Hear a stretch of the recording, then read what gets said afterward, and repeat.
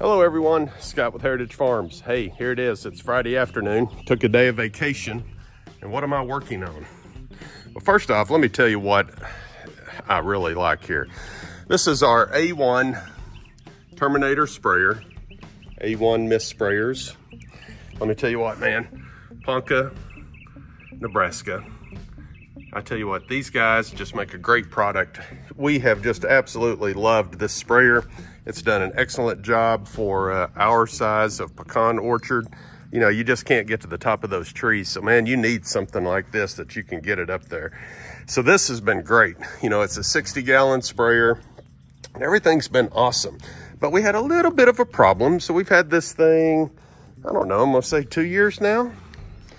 Yeah, at least 2 years. Maybe going on 3, how time flies.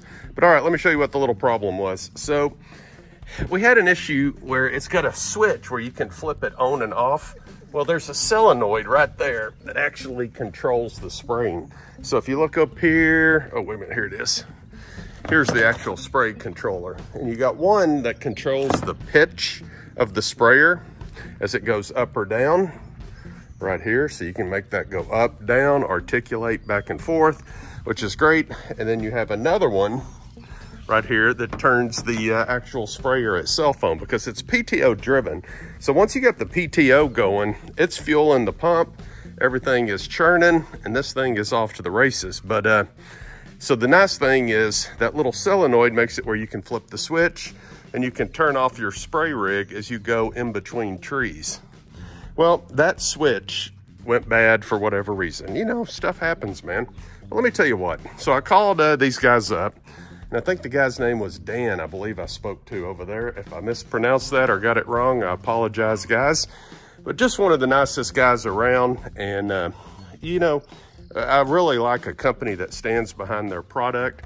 And these guys were just so helpful on the phone, told me exactly how to fix it, what I needed to do to fix it, and then sent me the parts to get the job accomplished. And I mean, got the parts out like same day.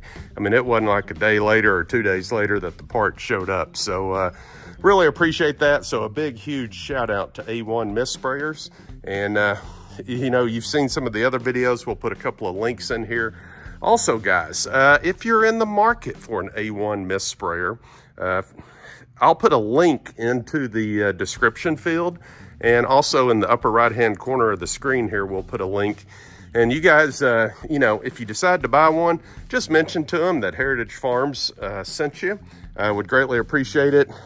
And let me tell you what, I have no regrets. I would buy another one in a heartbeat, and we'll show you some footage here. Also, we'll put a clip in here of this thing at work. But if you have a pecan orchard or any type orchard, this is a great thing to use. And not only that, you can also use it for even spraying pastures, because you can actually turn this thing down to the ground and it'll shoot 30, 40 feet across the pasture also. So if you wanted to put insecticides out that way, you could do that. A lot of functionality. I've heard that you can even use them for like spraying cattle. Not sure about that one yet. Would love to see that in action. Kind of thinking about how that might help with fly control or something, but more to follow on that. So anyway, that is kind of what we're working on. But I'm gonna jump in here to get this thing accomplished. There's like 4 hoses that connect to that unit. So I'm gonna take all these hoses off, see if I can get the unit off, see if we can get it replaced and get this thing back running. More to follow. Okay, well, here we are. I don't know, we're about an hour and a half later. Wasn't too bad once you kind of take your time. You disconnect the hoses one by one, figure things out. So we got the solenoid off, was able to replace it. I'll take a sharper. It's one thing I do, and I always write the date on there when I work on something so I can kind of see when it was replaced and what. But all in all, pretty good little repair. I think we're back in business.